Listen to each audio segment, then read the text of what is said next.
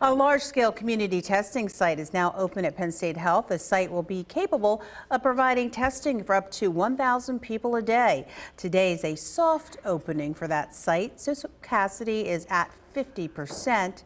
It's open until 8 tonight, and tomorrow regular hours will start weekdays from noon until 8 and weekends from 9 to 6. It is a drive-through. Testing is free, and the average turnaround time for results is 48 to 72 hours.